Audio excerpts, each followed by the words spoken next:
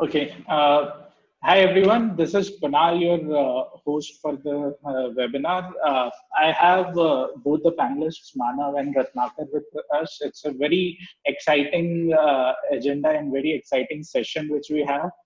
So this session is brought to you in collaboration with Upx Academy.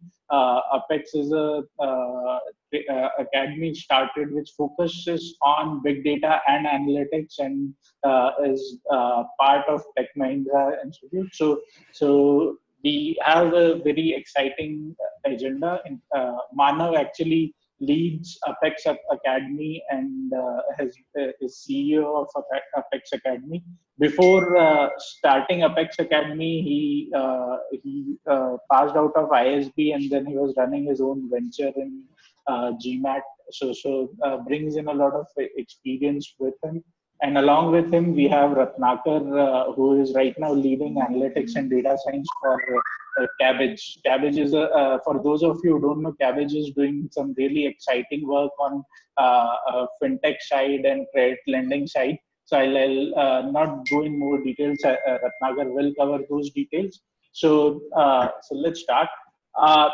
A quick announcement before we start. So in a week's time from today, we are doing DataCon in Hyderabad. So this is kind of launch of analytics with the chapter in Hyderabad along with Upx. So we are doing this at Tech Mahindra campus. Again, a very exciting agenda for that day as well. So we are covering sessions like how to build a self-driving car in 20 minutes to some industry experts coming and doing live demo on various machine learning platforms. So if you are in or around Hyderabad, make sure that you register for DataCon and be present on that day. So you can find more details on analytics with their website and as well as on Upx Academy website. So if you are around, make sure that you attend the DataCon, which is happening on 13th of May.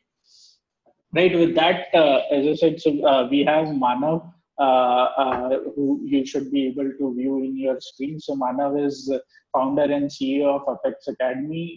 They have some interesting variety of courses on both big data as well as data science side.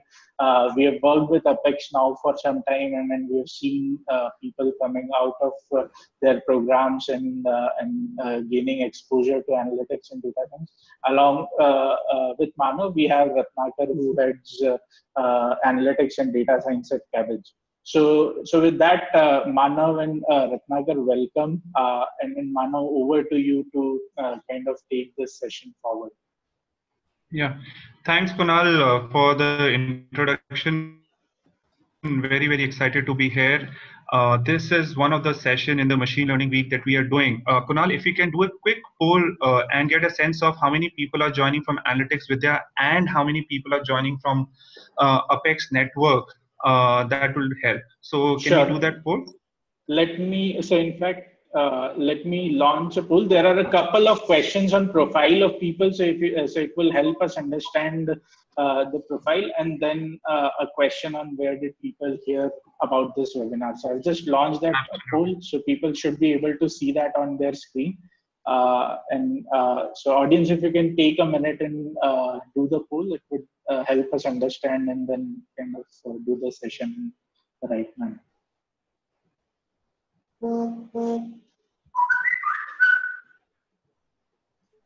So guys, just go ahead and fill up this poll. It will help us understand what is the audience profile today like. We still have people joining in. We already have 163 people who are here, and I think we should definitely cross 300. So we would want to get a sense of who all are joining.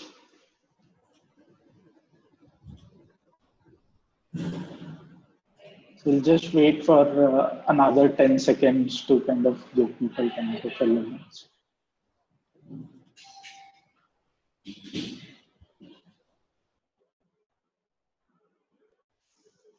Okay, so I'll close the session. This should give us a good idea. About 80% of audiences voted.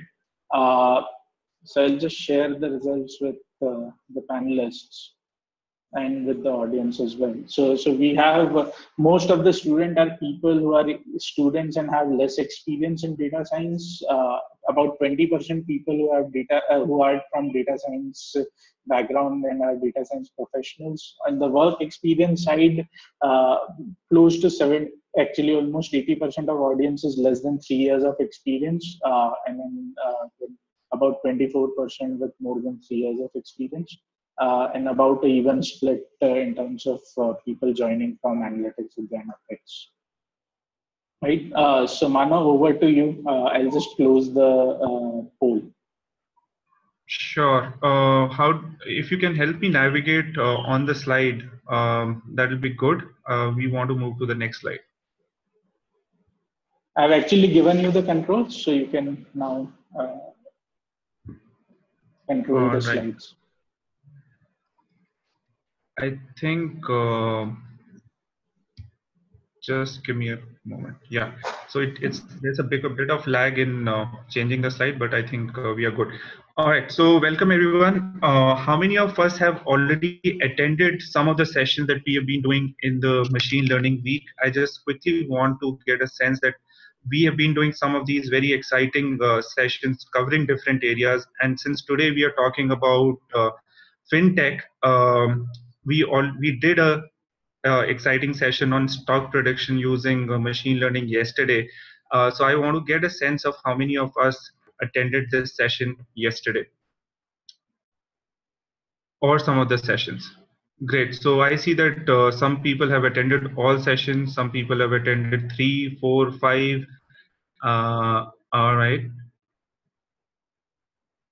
Great. So first session. So those of you who are coming from analytics with Vidya, I think for them this will be the first session, and those of you who have been coming from Upx Academy, I think this would be one of the sessions. Would be one of the many sessions that you'd have been attending, right?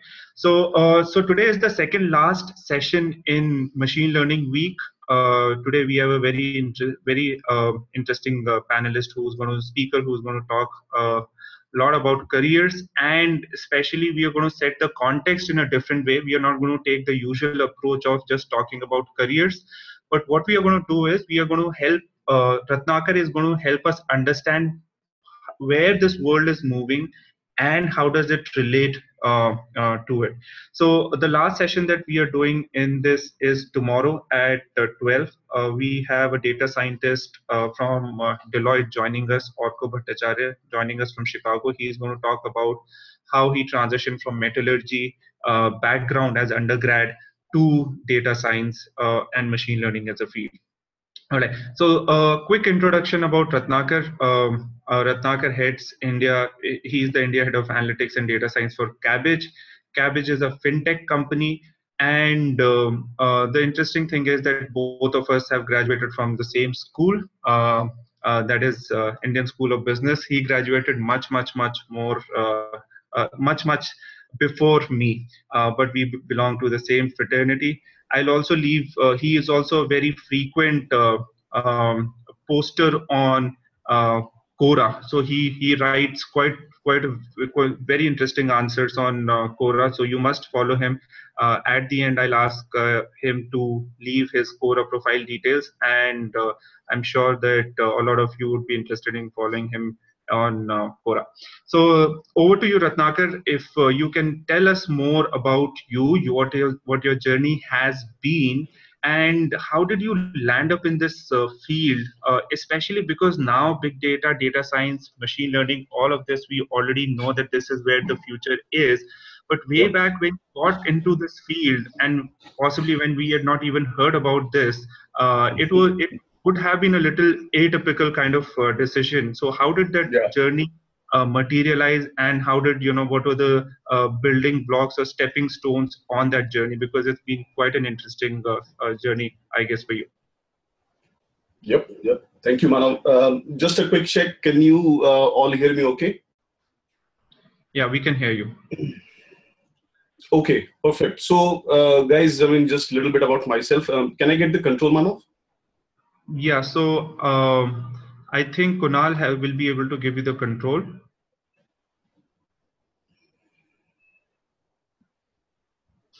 Have you Kunal, got Yeah, it? Ratnakar, you should have the control now.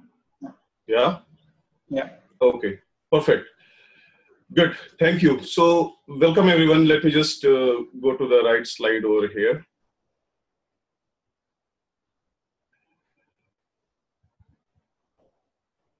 Okay, so a little bit about myself. So I have about 15 plus years of experience in the fields of analytics and data science. And some people use this term interchangeably, right? So I mean, I'll probably, provide some color as we go on, what could be the difference between the analytics and data science. So currently I'm heading the India practice for the company called Cabbage. Most of you would not have heard about this company, and we'll talk about this company a little bit, right? Prior to that, I was heading a startup over here in Bangalore, where I actually set up the entire analytics and machine learning practice for them. Before that, I worked almost for 6 years, close to 5.5, 6 years with Citigroup in the global decision management, where I was leading the entire analytics practice for a couple of geographies there, right? So, in terms of my career, guys, I mean, I have started my career way back in 2000 in the fields of analytics and data science, when in fact, nobody would recognize, what is analytics and what is data science. So I actually graduated from HPTI Kanpur. Then I worked briefly for Tata Motors, and after that I went to US to really get my master's degree. And during the master's degree, I developed the passion for data and everything to do with the data analysis, right? So after that, I took a job in a company called Texas Instruments, which is basically an engineering company, and where I was working throughout my career in the fields of analytics and data science, right? So just a little bit about Cabbage, the present company that I've been part of. This is a FinTech company, and we will talk about what is a FinTech.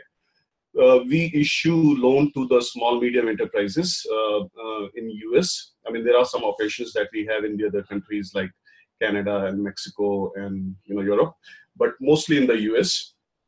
Cabbage also facilitates the software and the platform for the other companies or the other banks like ING and Scotia and so on and so forth, right? We have been rated as one of the top company in the US on multiple different dimensions. One of the most preferred employer in the Glassdoor, 36th fastest growing company in the US, and one of the most innovative companies as well. We issued about $1.2 billion worth of loan in 2016, and we are on track to really double that amount this year, right? So what really is Cabbage? Cabbage, I mean, as I mentioned earlier, is FinTech company, but instead of calling ourselves as a FinTech company, what we prefer to be calling ourselves is a data company. Everything that we do is basically based on the data. So data is the core competency that we are leveraging to do all the decisioning. And we'll be talking about some of those areas as we move forward, right? Okay. Right. So two things we would want to understand first of all is that this space that you guys operate in, because we are going to talk about careers, but it'll be good if we can have some more insights into the space, what exactly FinTech means, and then we would want to talk about where the careers are and what are the trends. So Sure. if you can talk about that, it'll help. Okay, great. Yeah, thank you, Manav. So if you look at the FinTech is, and let me see if I can draw something on my screen. So FinTech is nothing but a combination of finance, right, and technology. So when you combine the finance with the technology, the intersection of that is what we call as FinTech, right? And the key difference. Just a minute. Sorry to interrupt, Ratnakar. I think we are not able to see what you're drawing. For that, Kunal will have to make you a presenter totally. So Kunal, that's better if you can make. So Ratnakar, you can share your screen directly, and then that can take over. Let me do that. Share screen option, Ratnakar. You'll just have to click on that, and we'll be able to see your screen. Give me a minute. Yeah.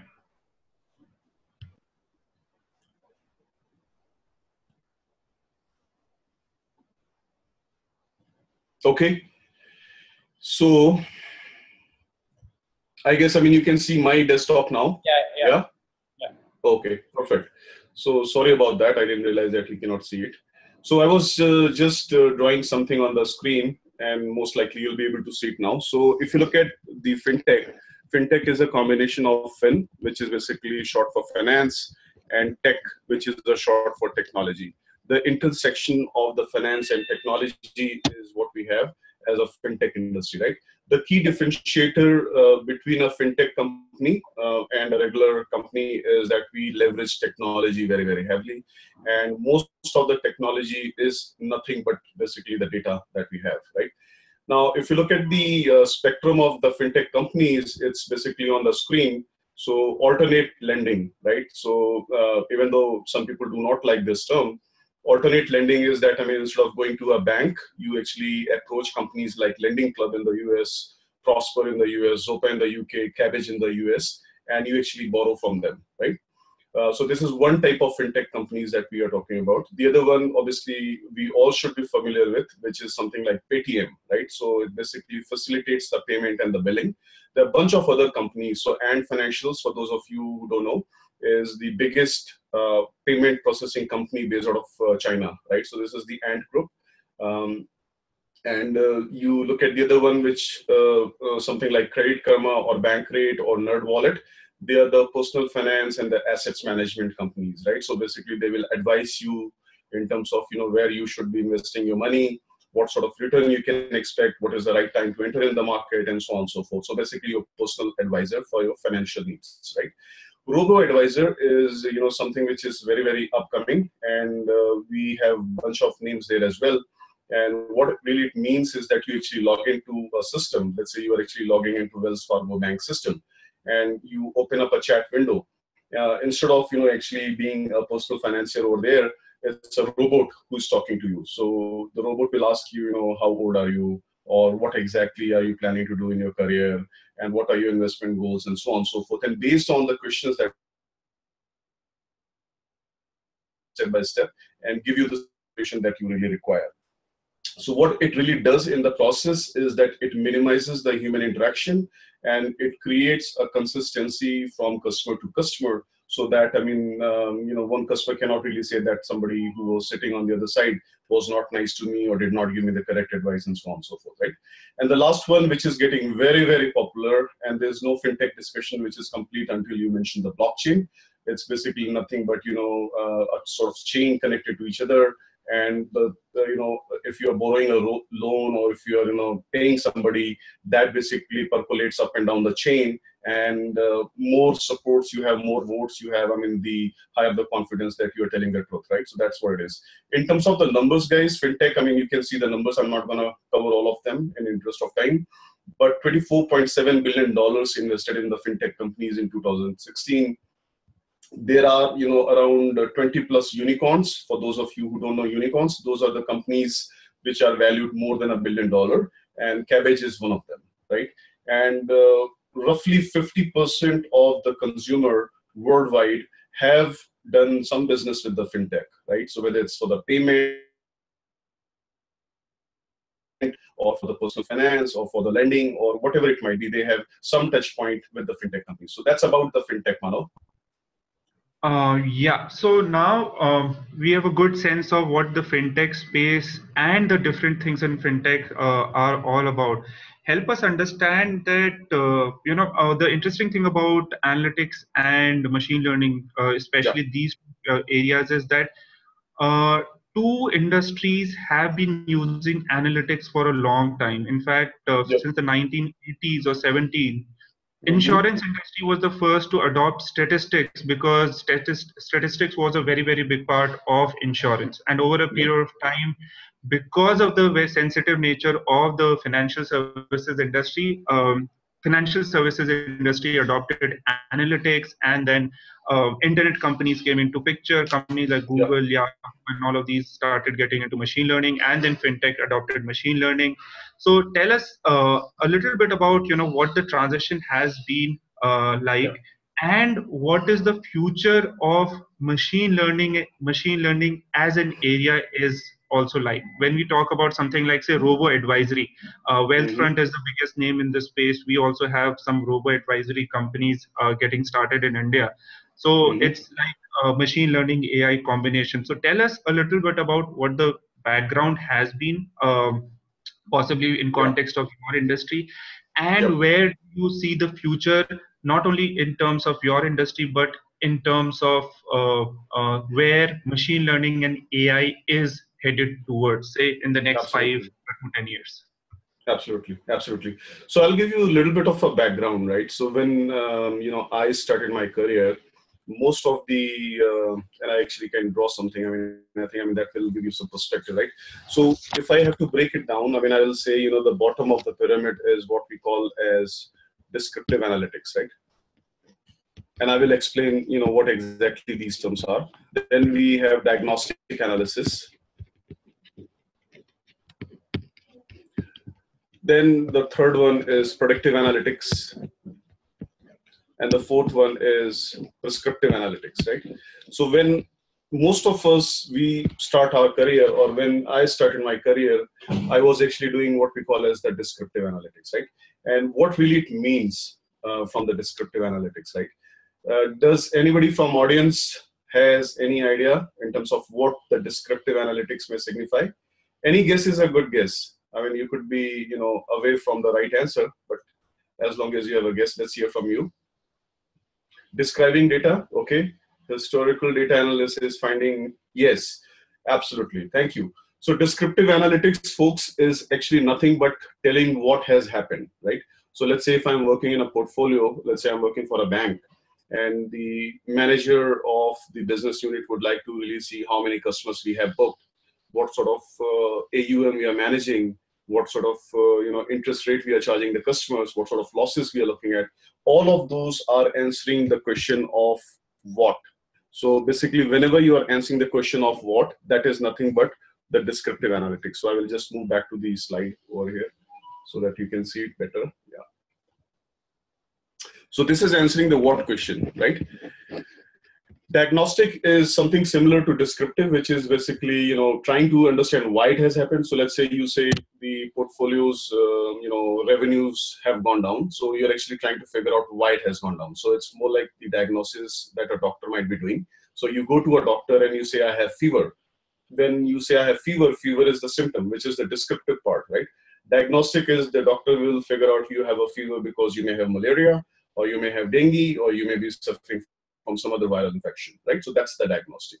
The third one in the hierarchy of the scheme of things is predictive analytics, where you know what has happened historically, and looking at the historical information, now you're making prediction about the future. You're trying to suggest, what is going to happen in the future. That's the predictive analytics part.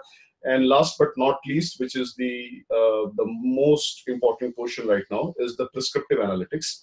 And this is very similar to what you can imagine as a consulting opportunity. So you're actually consulting with your clients, and you're telling what should be the right prescription for them. So imagine that you went to the doctor. Doctor gave you the prescription that you are suffering from this disease, and you have to be taking this prescription for a certain amount of time to really recover from that, right? The only difference in terms of the business application is that there's no disease, but you have a business objective. Your business objective could be that I have to gain a market share of 30%, or your business objective could be I have to increase my sales by 10%.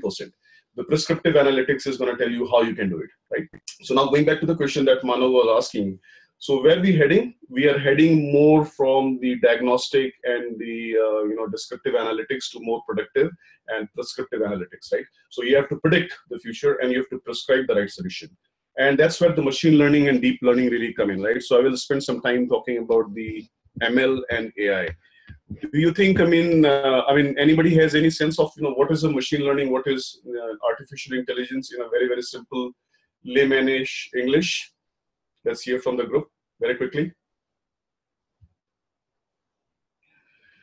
We would not be able to spend a lot of time, but whatever you guys know, okay? All right, perfect. Thanks for your comments. That's great. So we have 292 in audience now, and that's great. So I will not be able to read all the comments, but I'm getting a general gist of what the audience thinks. That's great. Okay. So folks, the machine learning and AI is nothing but, you can imagine that the moment we get into the territory where typically a human mind would be doing a better job, where there is a cognitive intelligence, right? Like your mind really functions, right? That's where we actually have the machine learning and AI coming in, right? And a lot of that is being driven by factors that I'll be talking about very briefly. But anytime you think, I mean, that you have to mimic the human thought process, right? And I will give you one example. So for example, when you go to Amazon, you buy one product, and after you buy that product, or even when you're buying the product, you will see some recommendation that people who bought this also bought this, or customer who viewed this also viewed this, right? So they're actually replicating what would have been a typical sales pattern if you had visited in a store. The sales clerk or the salesperson over there would say, sir, I mean, you have taken a phone, why don't you buy an iPhone cover as well, right? So same thing you're actually trying to replicate, but by doing what we call as the machine learning and AI, right? So that's the biggest difference, where you are combining the power of man and machine to really make the right decision in the right time for the right customer, right? Now, I have a particular way of explaining the AI. I mean, AI stands for artificial intelligence, but in my opinion, it is more like the augmented intelligence. And that's the question, Manav was also alluding towards, right? When I mean augmented intelligence, it doesn't mean that machines will take over everything that the humans are doing right now, and there will be no need for the data analytics professional down the road. It just means that you will be combining your human intelligence with the machines to really come out with the faster and more appropriate decisions, right? So that's where we are heading. Now, why we are doing that? Why there is so much craze about the machine learning and deep learning? So there are several contributing factors. First one is the big data. Who can tell me what is a big data? I guess, I mean, some of you have been part of the session. So what are the key constituents of the big data?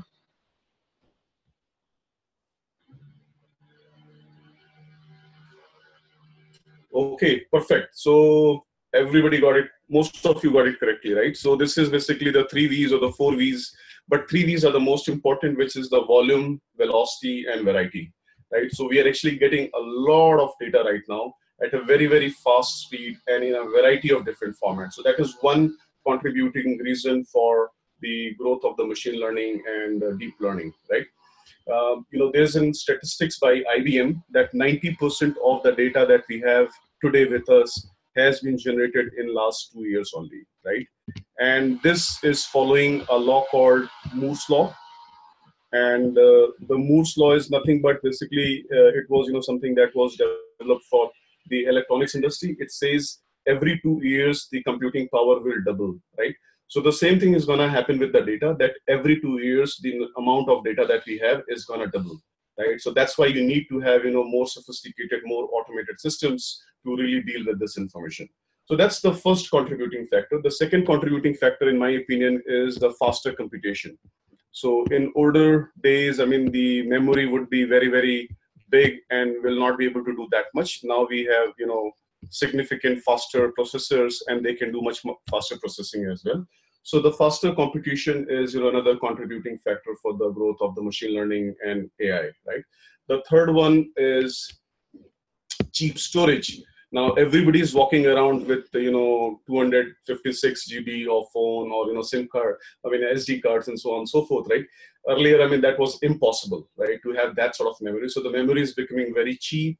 The form factor is getting very, very smaller, and those are the contributing reasons as well.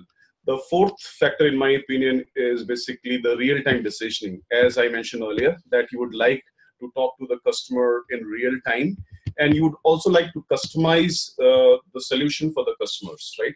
So in marketing, we say that the ideal segment size is a segment size of 1, because each one of us is unique. Kunal is unique, Manav is unique, I'm unique, you are unique, right? So it's not necessary that whatever Manav likes, I will also like the same thing. So how can we really customize the product and services that we are delivering to the customers in a real-time basis? And that's where you see that machine learning and deep learning will be coming in very, very handy as well. And the final factor, folks, in my opinion, is nothing but the multimodality, right? And I will explain this term. This basically means that the data that you're getting is multimodal, right? So it's coming in from variety of different sources. So you're getting data from the social media, Facebook, LinkedIn, so on and so forth. You are getting data from the chat boards like WhatsApp, right, and HipChat, and Instagrams, and so on and so forth. You have the videos, you have the audios, you have the text file, you have the transaction data, you have the the data from the government sources, you have the publicly available information, you have the web data, browsing history. So you can clearly see that, I mean, the amount of data that you're getting is mind-boggling. And it's not the same format. So, I mean, the format is not necessarily something that is going to fit in your Excel file. And that is what is fueling the growth of the ML and AI, right? So, Manav, I will rest here. Hopefully that answers the question on where we are heading. No, amazing insights. I think those are very good starting points to understand that why this phenomenon is happening. We are saying that this is happening, but why this is happening. Those are very good insights. Now, my next question is related to deep learning in the entire machine learning week that we did, right from eBay to machine learning at scale in eBay to Yep. computer vision, to a lot of the sessions that we did. All the speakers said that their companies are proactively getting into deep learning, right? Everybody said that deep learning is where things are because of the inherent nature that you don't have to do a lot of feature engineering. The system in itself learns and all. So Right. do you think that it is limited, this phenomenon is limited to internet companies like Google, Facebook, Amazon, which are sitting on huge amount of data, number one. And number two is the very characteristic of deep learning is that you need millions and millions of data points to actually feed into the system, right? Yep. So that's the reason that these companies can build a deep learning network or something called neural network and all.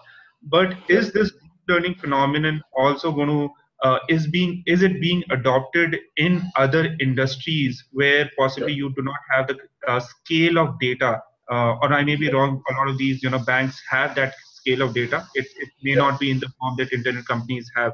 So is Yep. this is the deep learning phenomenon taking over taking over other industries, and particularly in your industry as well? Yeah. Yeah, if you can throw some insights on that. Definitely, definitely. So I think, I mean, thanks for that point. So I'll just ask you guys, I mean, have you guys seen any machine learning, deep learning, application in your day-to-day life? You can take a minute to think about it and let me know if you've seen any of these applications in and around you. Let's let's look at the comment. Yeah. So Google algorithm, Facebook tagging recommendation system. Okay, great. Wow. Perfect. Right. So great. So, I mean, I think a lot of you guys have seen something, right? So I'll give you some quick examples, and that addresses the question that Manav was asking earlier. The long and short answer of that is that there is no industry, there is no vertical, and there is no function where the deep learning is not either existing right now or will exist in a short time, right? So that is the power of deep learning and machine learning that we're talking about, right? And I'll give you some examples in and around us, right? So some of you would have iPhone and you talk to Siri. So Siri, what is the temperature outside, right? So Siri is nothing but a underlying machine learning algorithm. Similarly, the Google Assistant that you have, right? Or for those of you who are using the Microsoft Windows, I mean, Cortana is there, right? All of these are nothing but underlying machine learning and deep learning algorithm. In US, Amazon Echo is very popular, and people use it as a personal assistant. So I mean, actually, somebody mentioned in one of my talks that I attended that they enjoy talking to Echo more than talking to a live human being. So you can imagine how much deep learning has changed our life in terms of the penetration, right? The other applications, as some of you mentioned clearly, I mean, when you go in Google search, right, and you say that I'm searching for something, the moment you put something in the search window, it will automatically start popping up the suggestions for you, right? And it's very sort of like fine-tuned to the context, fine-tuned to your previous search history, your location, the ongoing activities around you, and so on and so forth, right? So I have put some articles on Quora on this, right? So when I forgot, I mean, it was a test series with I think either England or Australia, and I think Ashwin basically took some wickets, and he was the instrumental player in causing that victory for India. So the moment you put letter A, even without knowing anything else, it will just say suggestion. In terms of suggestion, it was saying Ashwin, right? Why was it saying that, right? Or is it going to do it all the time? The answer is it was very context driven thing, right? So at that time, the context was that the test match was happening, and a lot of people were searching for something similar. So the moment you put A, Google was able to figure out that more likely than not, I mean, you are looking for Ashwin as well, and they were able to pop it up for you, right? There are a lot of other examples as well. So I was in recently when I went to Singapore to present my paper in one of the conferences in deep learning, and we are looking at some of the snippets from there. We actually went to the Universal Studio as well. And in Universal Studio, I don't know how many of you have seen a movie called Shrek. So in Shrek movie, there's a character donkey, right? And there was a show where, you know, anybody from the audience will get up and will talk to donkey. So the donkey will say, hey, what's your name? And you'll say, my name is Mano, for example. Donkey will say, hey, Mano, nice to meet you. Where are you from? Mano will say, I'm from India. And the donkey will start having a conversation, and not just a conversation, but very, very funny conversation, depending on the context, depending on the age of the, you know, person who donkey is talking to. So all of this is, you know, being driven by the machine learning and deep learning, right? So the long story short, I mean, I think, you know, whether you are in the retail, whether you are in the financial sector, whether you are in the technology, whether you're in the healthcare, everywhere you will see this getting penetrated more and more. And some of the sectors like FinTech, I mean, there's no way you can be an efficient data scientist unless you know machine learning and deep learning, right? So I will pause there, Mano. Yeah, sure. So before we move on to the next slide, if you can quickly differentiate between machine learning and deep learning, so some of the people might be a little confused between the two terms. Very, very quickly, if you can just set the context, what the difference between the two things is, that will help people understand when you take the FinTech example and the case study, the research work. Yep. So very, very simply speaking, I mean, this is a very, very coarse definition, and obviously there are much more to it, but I will separate out what it is, right? So machine learning is basically nothing but, you know, whatever underlying algorithm that we use, whether it's a logistic regression model, and don't be worried if you don't understand these terms. I mean, you will understand as you move forward in your journey, right? So whether it's a logistic regression model, or whether it's a support vector machine, or whether it's a chain and card decision tree, and so on and so forth, right? So when you're using the packages like scikit-learn in Python, or you're using H2O in R and stuff like that, that's what basically constitutes a machine learning algorithm, right? So it's basically you have trained the models on the historical data, but your underlying techniques could be any of the classification algorithms, any of the regression algorithms. So you could be using a linear regression, you could be using a logistic regression, you could be using a naive base or support vector or chain or card or whatever you might be using, right? So that's what basically the machine learning part is, which is a little bit higher than a typical modeling development activity, because a typical modeling development activity is mostly driven by a human, right? So 80% of the job will be done by the human in terms of the data cleaning, preparing the data and all that in a typical predictive modeling exercise. In machine learning, that goes down significantly. Now let's switch gears and talk about the deep learning. Deep learning is basically what the underlying engine of a deep learning is nothing but what we call as a neural network, right? And the neural network, keeping it very simple, is basically nothing but a close replica of how our brain really works, right? So we have neurons in our brain and they communicate the signals, and it's very, very complex way of working, right? So the deep learning networks are nothing but neural networks. The reason why they are called deep is because they are very, very complex and they are very, very non-linear, right? So most of the machine learning algorithms will be linear. So for example, I'll just give you a differentiator. So for example, if I have drawn a parameter, and if I'm looking at the default versus the non-default will be 0 over here and default will be 1 over here, right? So machine learning algorithm will really come out with a linear separator where, customers who are defaulting on their loan will be on one side and the customers who are non-defaulting will be, sorry, I'm saying the other way. So customers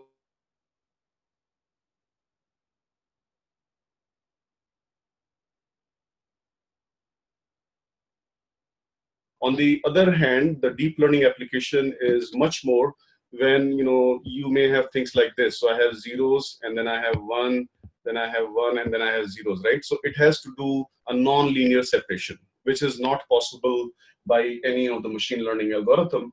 And that's where you have to have many, many layers of the, basically neurons and many, many neurons in each layer to really make that complex processing and the nonlinear separation of the data. And typically speaking, I mean, as a rule of thumb, any deep learning application, so how can you separate a deep learning application from a machine learning application? If you're not able to run your algorithm within a reasonable point of time on your system, it will be probably classified as a deep learning algorithm. So deep learning algorithms typically require the distributed computing, right? So more like the Hadoop, sort of structure, or you can actually also look at the GPUs as well, graphical processing units as well. So it needs much more processing power to really come out with the same answers as compared to a machine learning model. Manav? Yeah, so great. I think that makes a lot of sense. Now we have some understanding of the difference between machine learning and deep learning. Now, my question initially was, and that's what I'd want you to talk about a bit, is that we are talking about deep learning, but we always understand deep learning in context of, say, Apple Siri or Amazon Alexa or Google Home and all.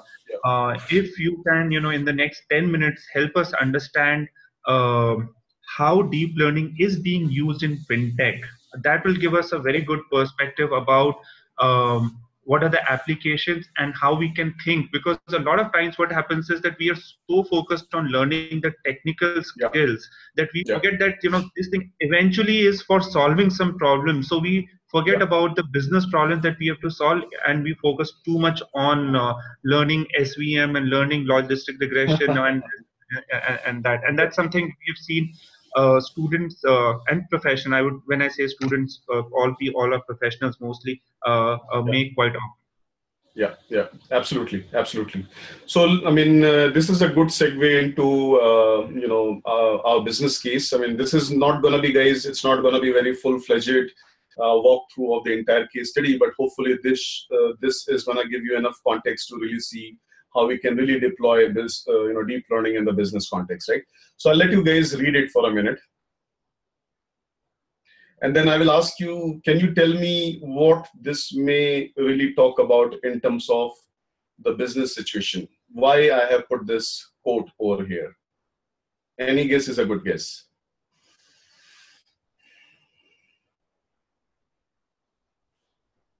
Competition, Naveen says competition, okay. Competitive, Conti says survival of the fittest. Learning, always be ahead of your competition, survival of the fittest. Okay, close, very, very close, right?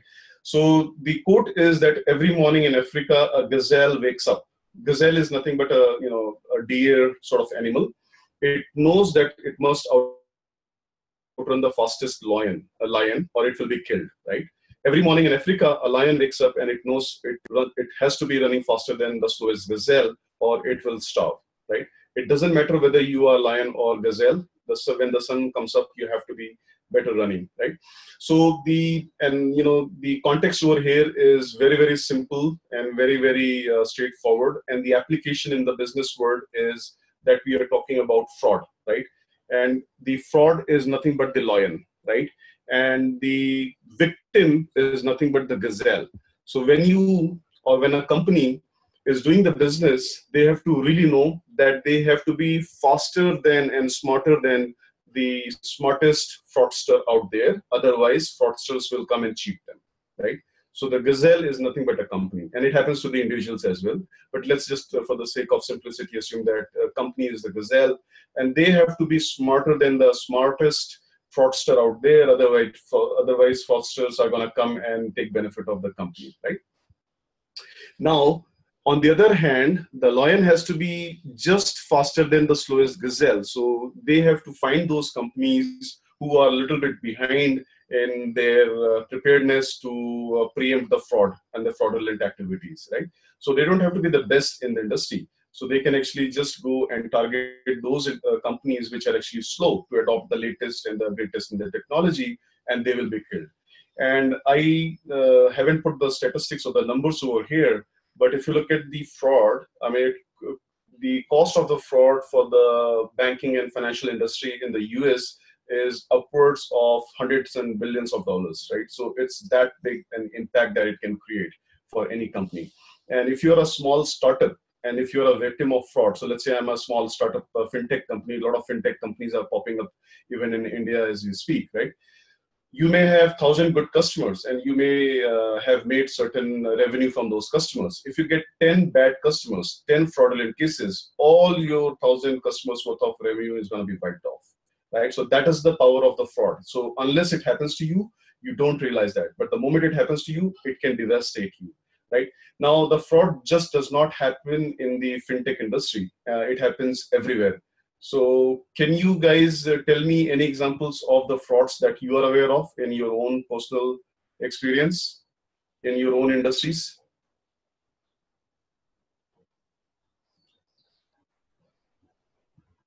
Okay, Enron, Vijay Mallya, okay, good. Harshan, what is Harshan? Harshad Mehta, I guess, maybe, yeah. Customer service executives, credit cards, yep, cybercrime, phishing sites, credit card fraud, Sahara. Okay, great, yeah. So it happens everywhere. So let's talk about some of the industries, right? So how it can happen. Let's talk about the retail industry, for example. The one area where fraud happens in the retail industry is when somebody, comes and they, will try to return the product. When they actually misuse the product, they may have, cheated in terms of, the actual usage of the product and so on and so forth. And they come and, sort of like return that in the customer service. It's a huge cost. Any return for the retailers is, huge cost. Similarly, in the insurance industry, the fraud manifests in the forms of, when you really haven't had any accidents or any of those necessities to claim the insurance, but you went ahead and claimed the insurance, they do investigation to really figure out whether that was a fraudulent claim or genuine claim, right? And in a lot of cases, they will reject the claims because they are so paranoid about the fraud, right? In the banking industry, obviously, we will be talking more about that. But the fraud is that you take a loan from a bank or from a fintech player and you just never return that loan, right? So that's another fraud that happens. Some of us, including me, have been the victims of the credit card fraud. And what really happens is that somebody uses your card for making transactions. So this is, a couple of years back. One of my cards, Standard Chartered cards. I woke up in the morning and I saw that I have a couple of SMS alerts, and it says that your card has been swiped for $29.99 at Walgreens, right? And then there was another message like that, right?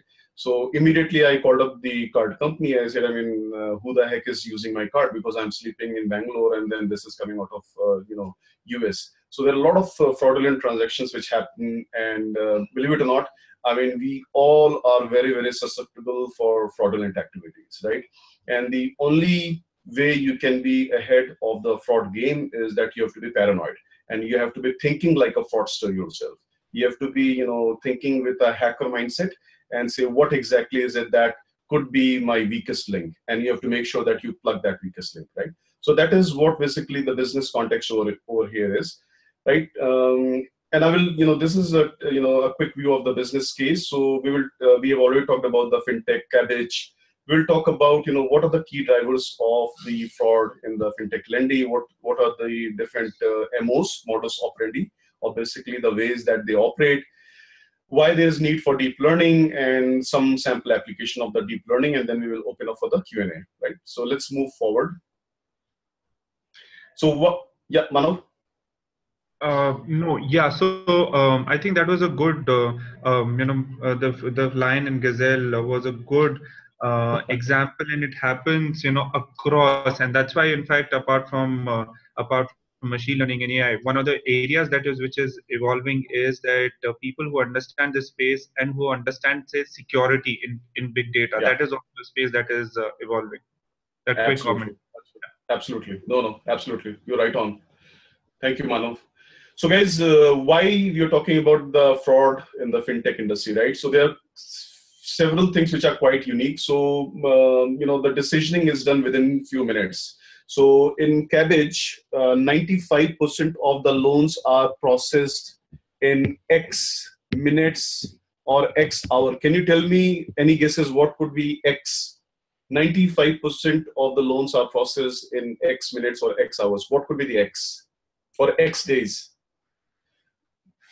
5 minutes, right? So a lot of you guys are getting the correct answer. So that's exactly right. So within the time frame of 5 minutes, from the start of your application to finishing of your application, 95% of the loans are processed within the 5 minutes. Now compare that to a bank application that you make in a typical bank like Bank of America or SDFC or even worse, SBI.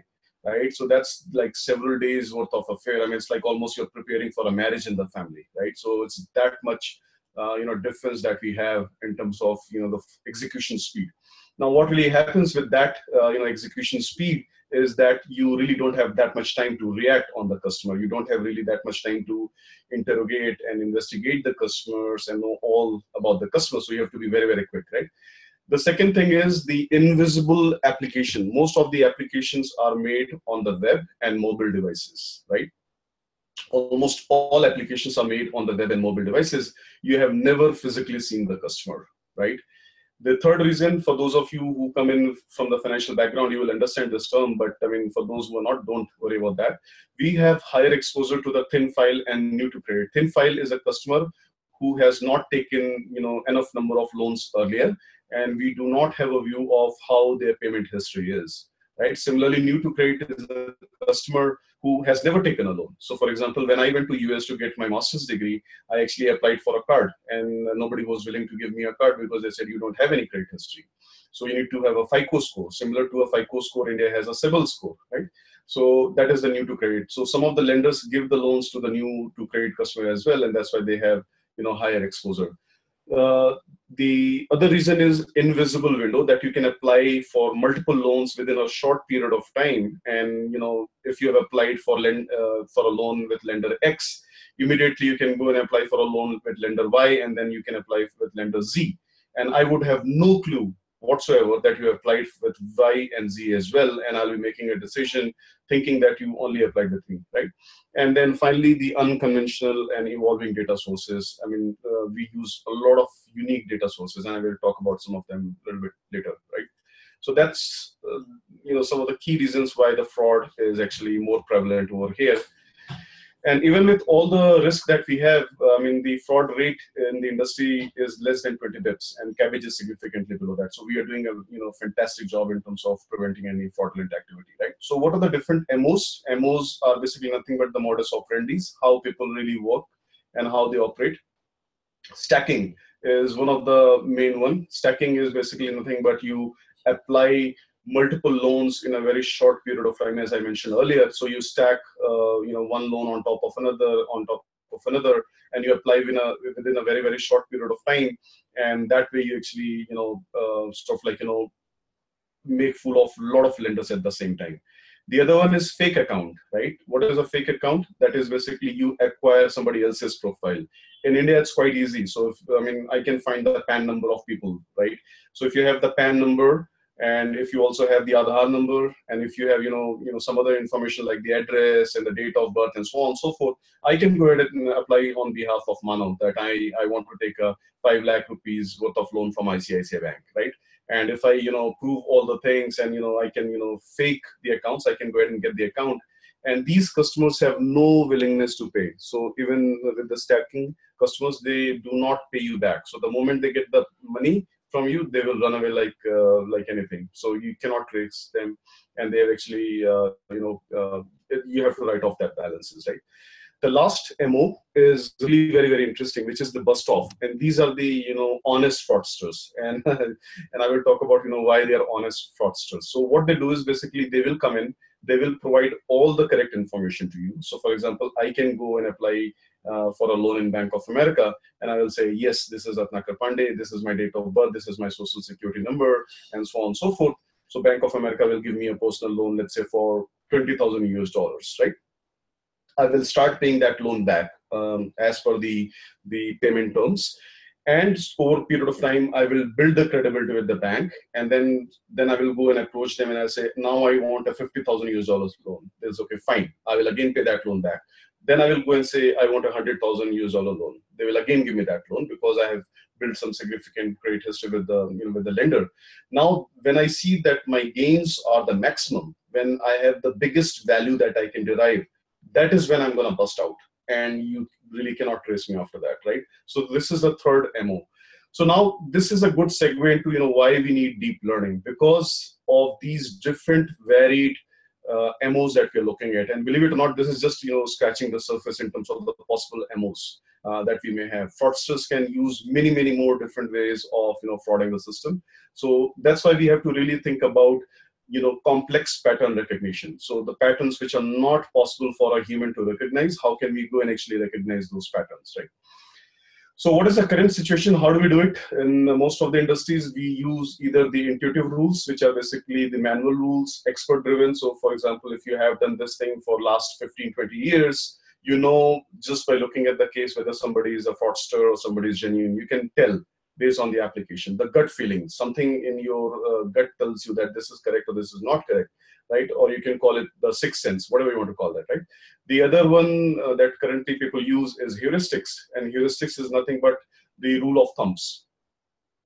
For a certain case, so if somebody comes in from a particular zip code, so for example, let's say I'm looking at Mumbai, right? So if somebody applies from Dharavi, right? Dharavi, for those of you who don't know, is a slum area in Mumbai. So if I see an application coming in from Dharavi, my rule of thumb says, more or less, this guy is going to be a fraudster or high-risk customer. I'm not going to apply that, right? So those are basically the rule of thumbs. The third one, which is a little bit more sophisticated, is the statistical, where I have built the control and confidence limits, and I have some outlier detection methods, right? So anything which deviates from a norm is going to be most likely a fraudulent cases. And that's why you see, typically the industry has been using decision tree, regression, time series, and so on and so forth. So let me pause here, Manav. Before I move on to the deep learning, anything you would like to add or comment on? No, since the only thing is that I think the session is going great, but we are a little short on time. So if you can cover, now we have already understood that the way decision making goes, but if you can cover deep learning and why we need to get into this space very quickly in say another couple of minutes, then we can move to Q&A. Perfect. I'll do that. Yeah. So why go deep, right? So, and we talked about this earlier. So a lot of unstructured data. So data which is not structured in the rows and columns or the tabular format that we're all used to. That is not there. There's a lot of transactional data that comes in. Bureau data. Bureau, for those of you who don't know, it's like, the TransUnion, Experian, Sybil, so on and so forth, right? There is tons of third parties data, and there is a device and IP address data. So, how long you have been on the site, which site you came in from, are you on an iPhone versus Android, so on and so forth. There's a social data. What really it means is basically all of them really add collectively into massive amount of data. And that's what, Manav was talking about earlier, that the amount of data has to be huge. So very conservatively speaking, you could really be looking at, 10,000 plus features. And features are nothing but the explanatory variables for whatever you're trying to explain, right? So this really becomes a great problem. So when you have these many features, and some of these features could be video, some of these features could be audio, some could be text, some could be transaction data, and so on and so forth. How do you put them collectively in a box and then draw the insights from there? So that's where the deep learning really comes in, right? The beauty about the deep learning is that it can handle all of that, and you don't have to do a very deep feature engineering. And for some of you who may have worked in the modeling activities earlier, 80% of the time goes in doing the feature engineering and cleaning up your data, right? So you basically save a whole lot of time when you are going for the deep learning. You don't have to manually create the bins, you don't have to manually filter out the variables, and so on and so forth. And you will be directly able to use this data more or less in the raw format in the deep learning models, right? The other big benefit, and that was something that we talked earlier, is the real-time decisioning, right? So Kafka is, the Apache tool that is coming in, and a lot of companies are adopting that. This is for the real streaming data. So as the real streaming data is coming in, how do we really take this data in and make the decisions in the real time? MapR is basically another way of getting the streaming data, right? It also helps because everything is being done automated in an automated way. You are creating a customer experience which is consistent, and because you are creating a unique customer experience which is consistent from customer to customer, so nobody can say you are discriminating against women versus men, black versus white, Asian versus non-Asians, and so on and so forth. That means you will be on the right side of the regulation most of the time, right? And because all of these things are being done in an automated way, you will also have the higher operational efficiency, right? So that's the background about that. So very quickly, let's talk about some of the deep learning tools that we can use for finding the anomalies. And don't worry if you don't get these names. So stack autoencoders and the DBN, deep belief networks, or the replicator neural networks are used for finding the abnormal data from the normal data. Right? These are nothing but the neural networks, and basically the input layer is same as the output layer, and the output layer really tries to recreate the input layer, and we get a metric called the reconstruction error, which is nothing but the mean square error. So wherever we find the error is higher, those data points are flagged as the outliers. And as we discussed earlier, the outliers are nothing but your probable fraudulent cases that you're looking at, right? So this is one quick way of finding the anomalies or the outliers. But I will talk a little bit more about the classification. And classification is nothing but putting things in different classes, right? So for example, whether this person is a fraudulent or non-fraudulent, that's one classification, right? Whether this person is going to default or non-default, that's another classification. Whether you will respond to the offer or will not respond to the offer, right? So all of those are classification. I mean, right now I'm just very simply talking about the binary classification. You can have many, many classes.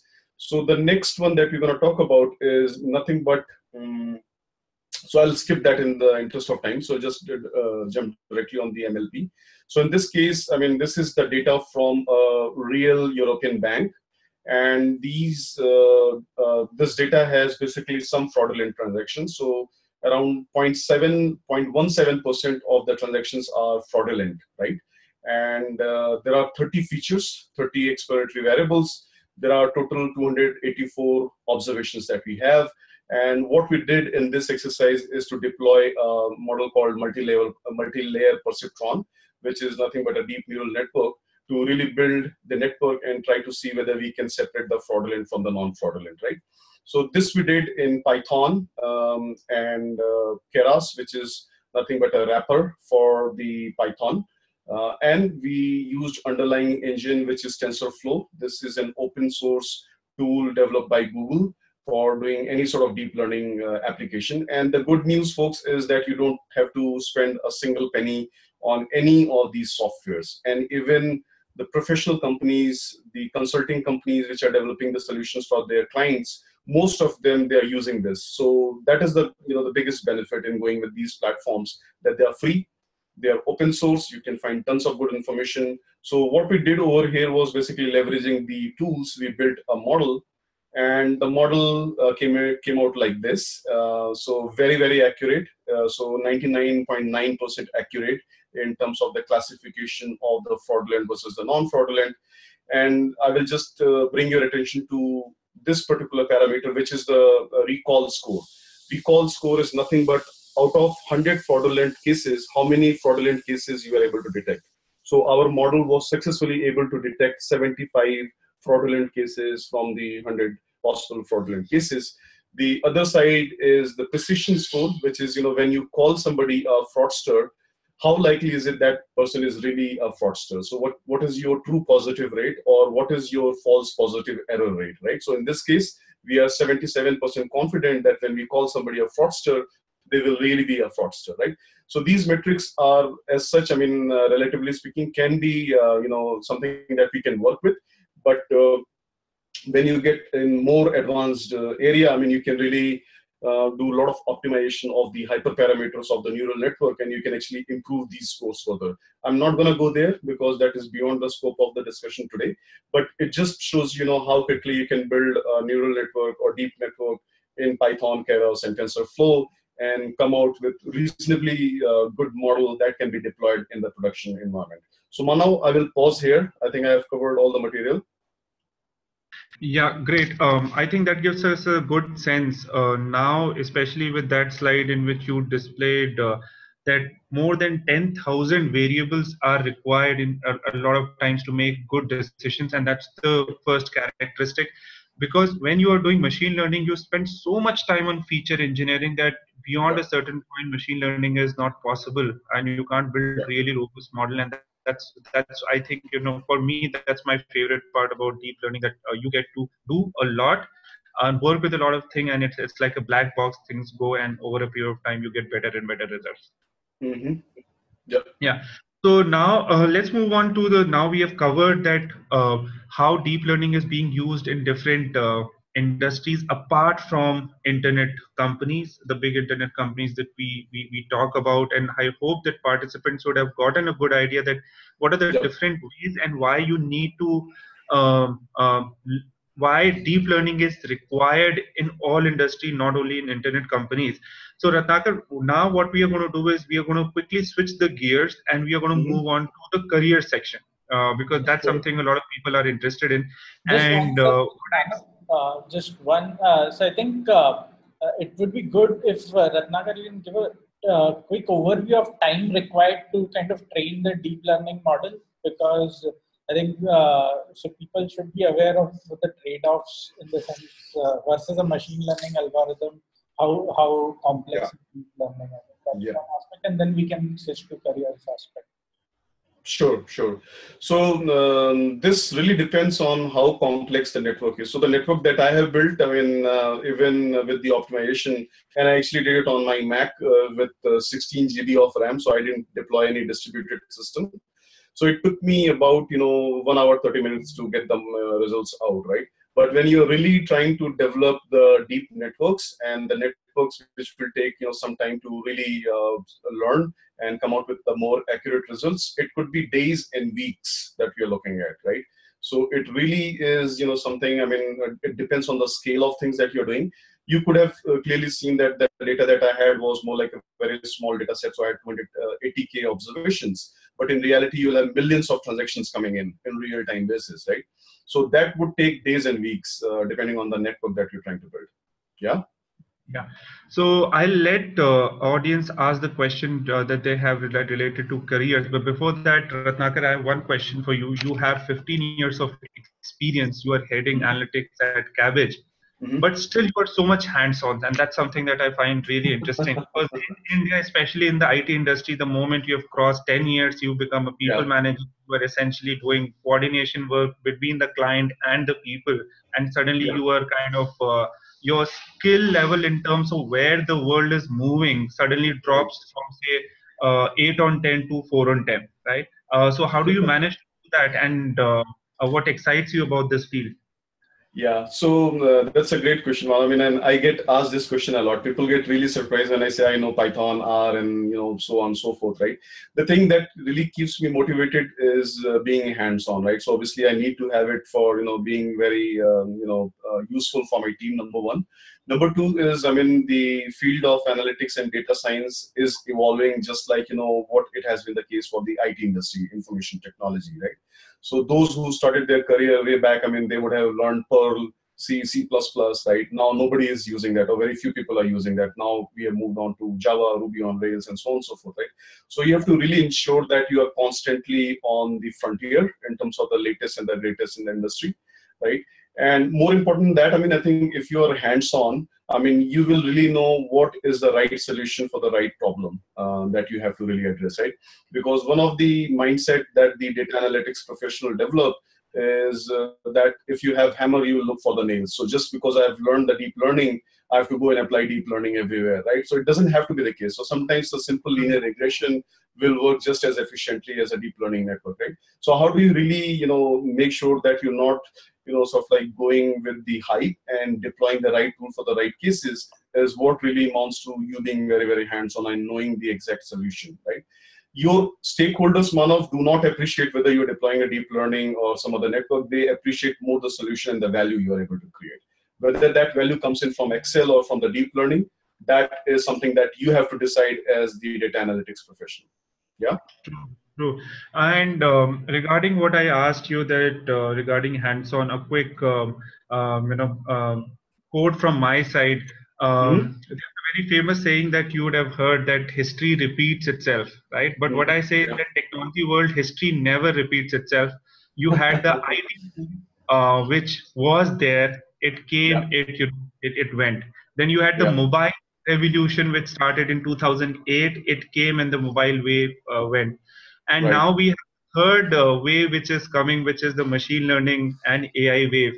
And Mm-hmm. that's very important. That's why in technology world, that whatever wave is coming, you have to Mm-hmm. stay in touch with that wave And that comes only when you understand that field really well and you are just not managing people, because over a period of time, people will realize that the people that my manager himself does not have any clue. All he can do is he just can speak.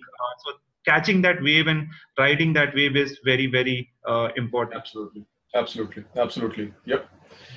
All right. And this is a process, Manav. I mean, so what I suggest to people who come to me in terms of advice on Quora or whatever other forums, I say every week 4 to 5 hours you have to invest in your learning. Doesn't matter whether you are satisfied in your job or you're not satisfied in your job. 4 to 5 hours every week you should be investing in order to make sure that you are at least being fully aware of the latest and the greatest in the industry. Yeah. Right. Now, one question I have is that there are a lot of participants here with 10 plus, 15 plus years of experience working as, say, a project manager or a tech architect or something in that capacity.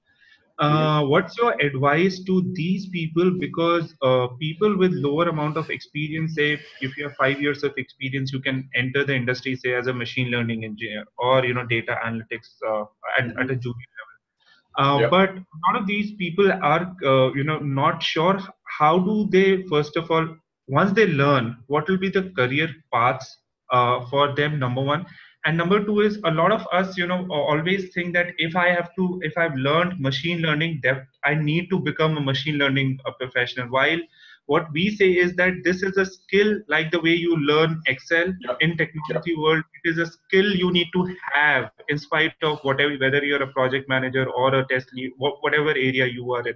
So if you can give us some perspective into this, especially people with 15, 10 or 20 years of experience who entered the IT industry long time back, and now they realize that IT industry in itself is going through dramatic shifts and they have to upskill themselves. So if you can share some perspective. Yeah, absolutely. And I get this question a lot, Manav. So my advice, folks, is that, don't imagine that this is going to be an overnight transformation. Like anything in life, it will take a lot of grit and a lot of passion and a lot of dedication and hard work from your side. But rest be assured that this can be something that you can do. I have seen, umpteen number of cases. So, whoever I have trained earlier in my career, some of these guys call me, 6 months or 9 months after they have finished the training, and they will say, "Sir, thank you, I have gotten a job finally," right? So it's not going to be that easy that, you finish the training today and then tomorrow you'll be, fully into a job. So you have to keep on, having the mindset that, yes, I will keep learning and I will keep doing the stuff.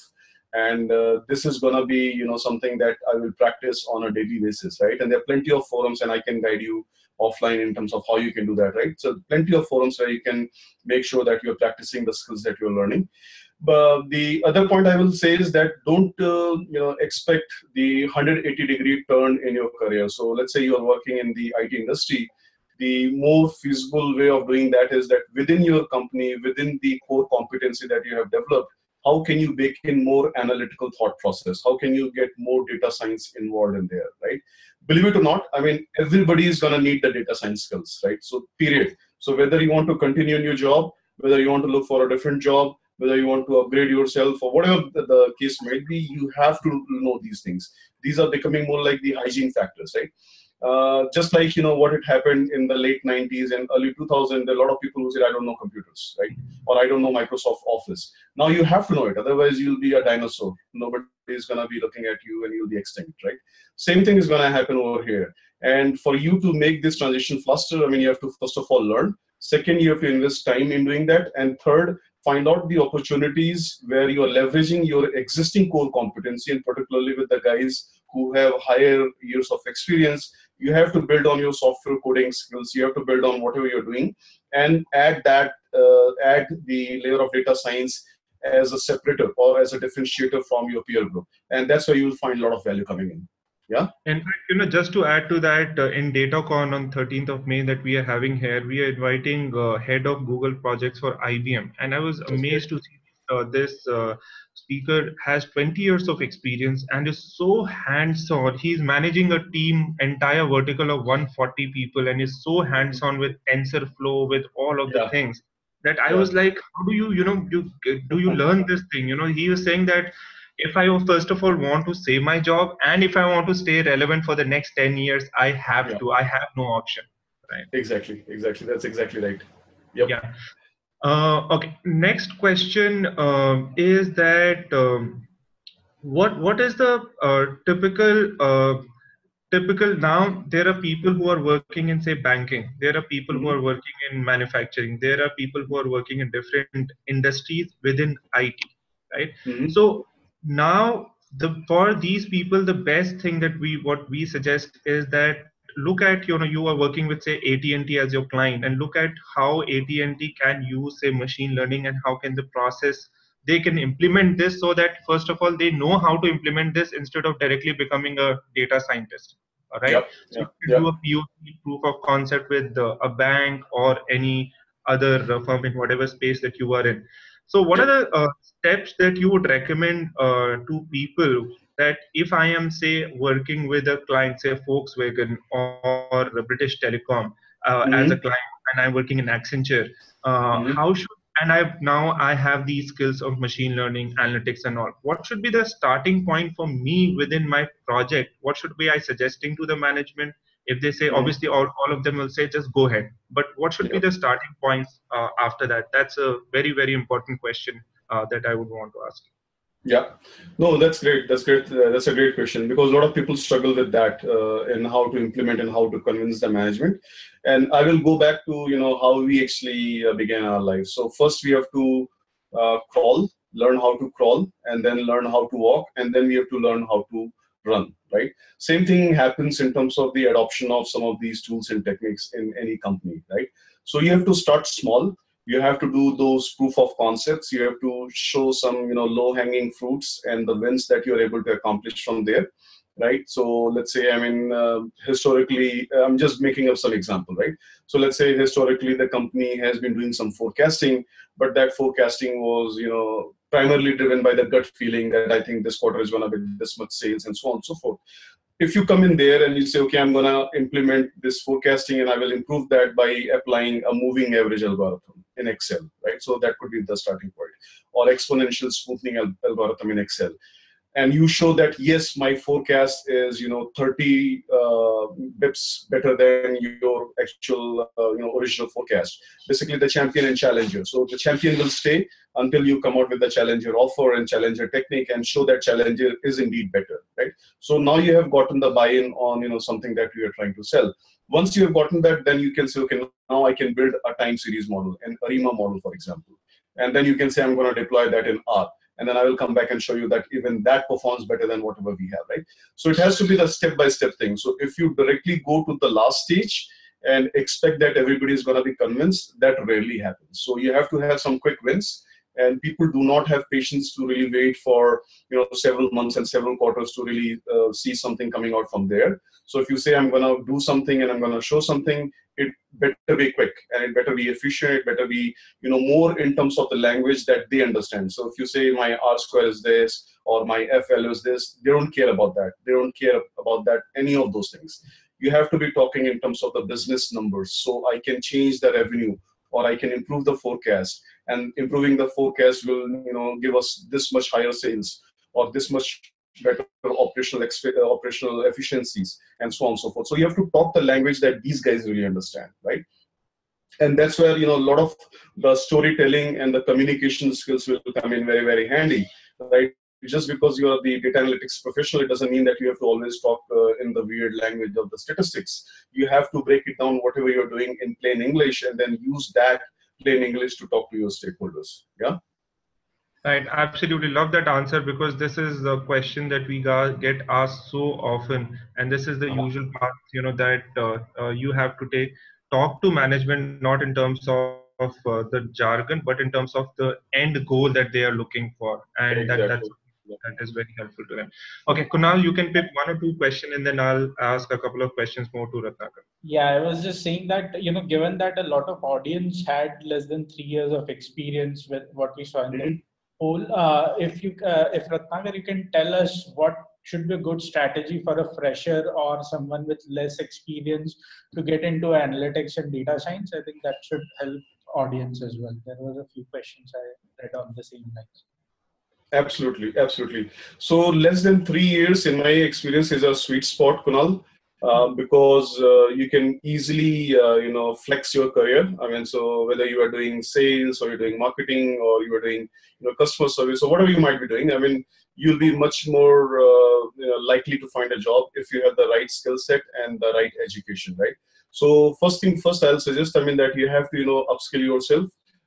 There are plenty of avenues that you can actually sign up with, and Manav and Kunal will fill you in terms of how we can do it, right? But there are plenty of avenues where you can actually start taking up the courses and start the journey. So if you have to reach to the destination, you have to take the first step, and the first step is that I will start that journey today, right? And starting journey is not necessarily equal to finishing the journey. I've seen a lot of people who will be super excited after the webinar. Yeah, let's do it, let's do it. And then 1 week down the road, I mean, they say, no, it's too much for me, I cannot handle it, right? So you have to really be persistent. You have to have the grit. That you're gonna struggle, you're gonna stumble. Sometimes you will feel like that I'm stupid, I don't understand anything. But just you have to overcome all of these challenges to really come on the other side. And believe it or not, it is possible, and the time is on your side. So I think sooner you start, better it is, Kunal. Sure. And just to add to that, a quick comment. The thing about this area is that it you don't have to go to this area. This area in itself calls you, because I was a when I started this venture, I was pretty new to this.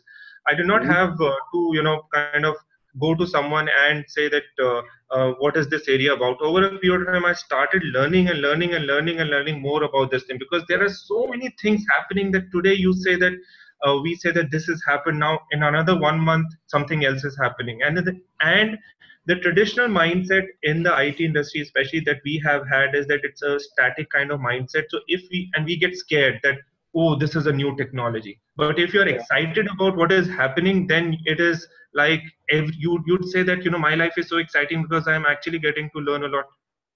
Yeah, So those absolutely. Yeah. Absolutely.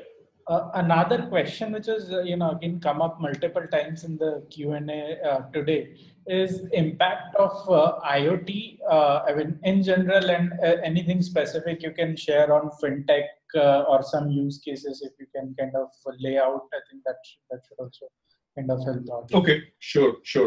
So Internet of the Things, folks, I mean, very, very simply put, is nothing but the connected devices, right? And that, everything communicates to each other, and they pass on the message from one device to another device, and so on and so forth. One very good example which I can give you is basically the digital replica, right? And for those of you who are actually working in the manufacturing setup or the operational setup, and I will name one particular company, which is the General Electrics, right? So they make engines, right? And they make the jet engines as well, right? So they fine tune a lot of different parameters in the jet engines to really save the fuel. And believe it or not, even smallest change can make a significant difference in the fuel efficiency and the cost that it is there for running the jet plane, right? So what they do using the IoT of the thing is that the actual engine that they have, they will create a digital replica of that, and they will sort of like do the simulation, and they will have all the parameters that they're trying to control. And the digital replica, which is basically nothing but the IoT, is gonna mimic the exact performance of the jet engine, and it will mimic the weather pattern. It will mimic the the load that the plane is carrying, the fuel it is carrying, the the headwind, the tailwind it is having, and so on and so forth. And it will tell exactly what is it that they should be doing, and they communicate in the real-time basis. So the digital replica is talking to the actual physical instrument, and it's basically optimizing the parameters in the real-time basis. So that's why you see, I mean, that a lot of these machine learning, deep learning can be used along with the IoT to really bring in a lot of operational efficiencies. Thanks. Yeah. Thanks, Amit. I think there are a few more questions on the career aspect. So I think I'll just kind of take a common theme, which is, how do you gain kind of more hands-on experience? Because that's kind of the, so if you can share some ways in which people can get hands-on experience on either live data or open data or competitions and whatever things, and how they can kind of upskill themselves to apply for some of these roles. I think that. Yeah, yeah. So I think both of you guys also run a lot of competitions and the data challenges on your own, right? So I think that will be the good place to start in terms of the analytics Vidya and the Upx Academy. Besides that, I will suggest, I mean, for those of you who are more serious about building a career and have built certain level of competency, so don't jump on it right away. You have to build certain level of competency, and then you can go on to platforms like Kaggle, and there are plenty of other platforms like that. I can tell you offline. You have to go there, and you have to begin with the cases which are solved. So there's very very popular case study on Titanic, right? And it's like when you begin your programming journey, you say hello world as the first code that you type, right? So similarly, when you actually begin your modeling journey, you have to go and solve the Titanic case. And Titanic is nothing but the shipwreck that happened in the 20th century, where 100 plus people, I mean hundreds of people died actually. So the model tries to predict who is gonna survive, who is gonna not survive, based on the class they were traveling, based on the age, based on the gender, based on the wealth, and so on and so forth. So that's a very very good case study to begin with. There are other case studies like Iris. Iris is very very popular data source, where I mean we have the three varieties of the flower, setosa, versicolor, and some other, I'm forgetting the name of that, right? That also is used for a variety of different purposes. There is a German credit card data that is freely available for doing the classification, right? So the bottom line is, guys, that the only thing that you need to have is the willingness and the desire to jump on it. You will never be, sort of like, at the, you will never be in a situation where you don't have enough data to work on. And all of these things are free in terms of the data sources that I'm talking about. Plus, the guided, tutoring and mentoring with the Upx Academy and what Kunal is talking about will be a boost further, right? Yeah, one question again, Ratnakar, is that we get very often is that, and you would see, from the chat window, is that there is, especially the way our education system is, there is usually a very heavy focus on the concepts, as in, which algorithm should I learn, which algorithm should I will get me a job in this, what should I be doing? While that approach works for, say, when you are doing something like you're learning Java or C++, but here it is much beyond learning 5 different algorithms, because essentially you have 5 different, you were say, as you said, the hammer and nail example, you have 5 hammers, and you are applying those 5 hammers everywhere, right? So data science is much more than that. It is about communicating, understanding problems, and thinking in a structured way, much beyond, which is not exactly what learning an algorithm is about. Exactly. Linear regression from somewhere. So just give us some perspective related to that, because this is something that all of us are very constrained by, that I need to learn these algorithms, and that means I've become a data scientist. Yep. See, it really depends on the business problem you're trying to solve, right? And what exactly is it that the mandate is for you, right?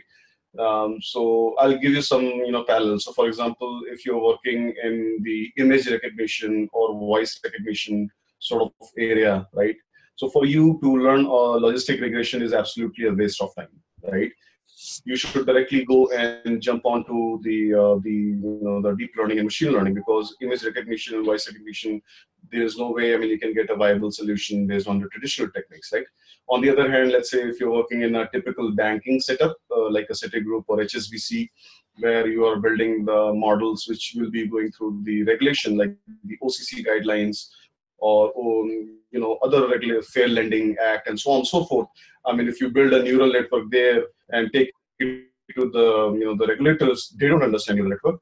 They will never approve your model, right? So whatever good you build, I mean, even if it is a very very fancy solution, just because you will not be able to cross that hurdle in terms of the regulatory compliance and so on and so forth, that tool may not be the right tool for you, right? So you're better off going with a logistic regression, which everybody understands from the regulations point of view, right? So it really depends on the business case. But as a data scientist, I mean, you really need to have all these tools in your kitty, in your palette, over a period of time. And you need to really figure out where is it that you should be deploying what tool, right? As I mentioned earlier, we should be parsimonious and we should be stingy, right? Unless you have to build a deep learning network, I mean, why do you want to waste the system resources and your time and effort and customers' time and effort in doing that unless you are finding some meaningful insight and marginal utility coming out of that, right? So that would be my suggestion, Manav. Right, great. So last question from Kunal, and then I'll ask a last question, and then I think we'll wind up, Kunal. Yeah. In fact, I was saying we're running out of time. Quick question, Ratnakar. Any resources, books, courses which you can recommend to the audience? I think that's a common thing. I think there's plenty of free courses available on Coursera, Linda. I mean, if for those of you who are very, very self-driven, most of us, we are not. Most of us, I mean, we need more coaching, more, hand-holding and stuff like that. So if you're very, very, you can actually go to these platforms and you can do it. But I have also taken courses myself on Coursera, and I have, found out that some of those may not necessarily be very, very obvious for the freshers, and the drop-off rate there is upwards of 80 to 90%, because you begin the journey but you're not able to figure out, and you lose interest, and then you actually go haywire, right? So I mean, those are the good places to start. But I think, I mean, for those of you who are really serious about building your career in this, I think, I mean, it's better that you have some instructor-led courses where, I mean, if you're stuck, you have some ways of getting your queries clarified. If you have some questions or some applications from your specific business areas, you can get more insight, because sitting in a class and listening it as a lecture versus doing things on your own, those are two different things. So you have to be looking at the the opportunities where you are doing things on your own rather than somebody else is doing and you are watching, because watching is not going to cut it. Right. So last question from me, which is not related to machine learning, but to your career journey, which is pretty interesting, is that I see that in your career journey, you have moved from big companies to, over a period of time, startups. And that's been the same thing for us as well. So why the move from Citibank to a smaller company and then to a smaller company? Yeah. So I mean, I think the big companies provide you, a lot of comfort in terms of very well-defined scope of things, and very well managed, time that you have to spend in office and so on and so forth. But the cost that you have to pay there is that the learnings may not be as much as you would be doing in a startup, right? And the upside may not be as much as what you have in the startup environment as well, right? So I've seen, a number of cases where people have joined startup in early stage, and they have equity in the company, and they have actually put their, sweat and time and stuff like that, and they have really gained big rewards, right?